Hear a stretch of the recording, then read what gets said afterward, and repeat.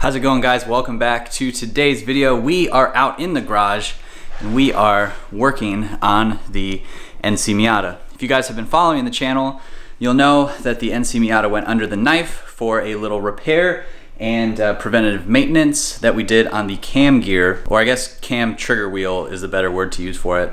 And I've just got the steering wheel recentered. Had to get underneath and adjust the steering column.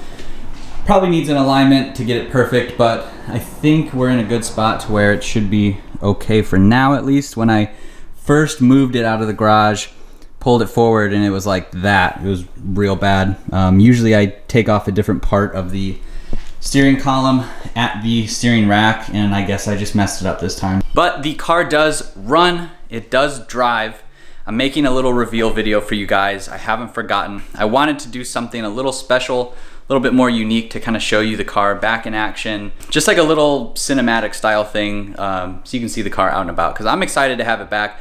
I really haven't driven it at all. Like, I took it around the block, but it works, it runs, and it's pretty much back to the way it should be. But in today's video, we are going to be installing something on the underside of the car. We are installing the LRB lower Aero tray, Aero panel. It goes between the end of the engine, right at the back of the oil pan, and then to the first little structural brace thing.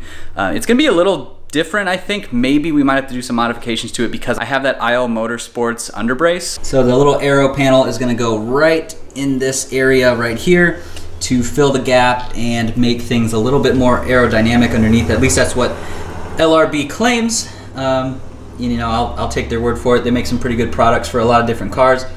But of course, as you see, my little brace is different than the OEM piece. So we're gonna play around with it. Maybe it'll be really easy. Maybe it'll be a little bit more time consuming, but we won't know for sure until we get it installed. So let me show you the part right here. I got this from Jed. You guys might remember him. He had the blue NC that was 2.5 swap. Unfortunately, it is no longer around, at least with him. So thanks, Jed, if you're watching, for hooking me up with this. So this is our little panel right here, and comes with mounting points along each side.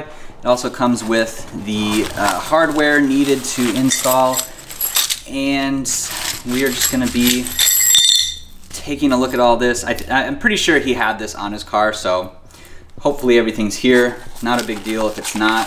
I understand used things, but it also comes with a set of instructions on how to fit it, as well as, yeah, so you guys can see mine is just different. So I don't know if I'm gonna have these two little mounting points here, but yeah, so I'm just gonna study these real quick and get it set up with these brackets and everything, and then we will go ahead and throw it in the car.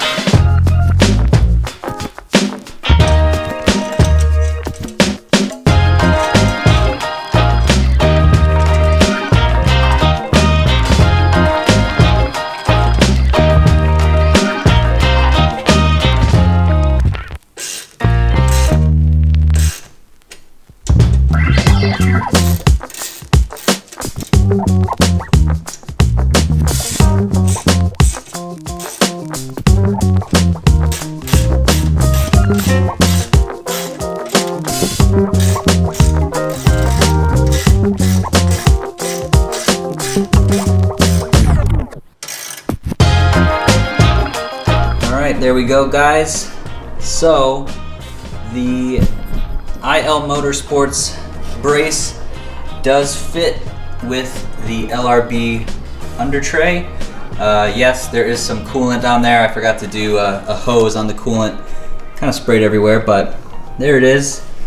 really nicely made, even in a used condition. So pretty excited with how that looks. You can tell there's a little bit of a gap right here. I think that's where the stock brace would probably fill in.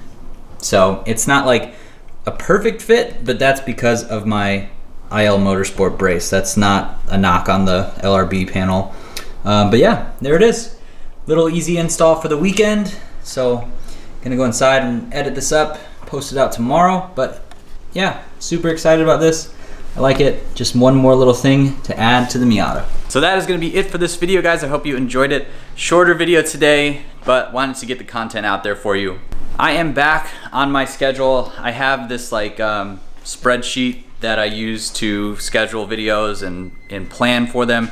The days I install, edit, all that stuff, and really fell off of it. So I do apologize that there was a lack of videos.